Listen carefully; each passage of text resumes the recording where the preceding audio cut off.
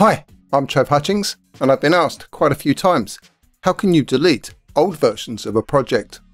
Well, officially you can't, but here is my quick trick on how to delete them. Tap on the projects icon. Tap on the three dots to the right of the project name, and tap on Duplicate. Then tap on the tick icon. Then tap on the back arrow. You will see you now have two versions of the same project.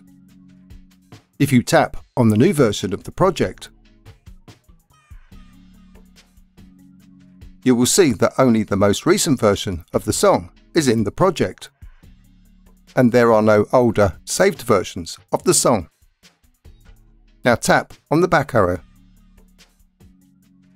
Tap on the three dots to the right of the original copy of the project,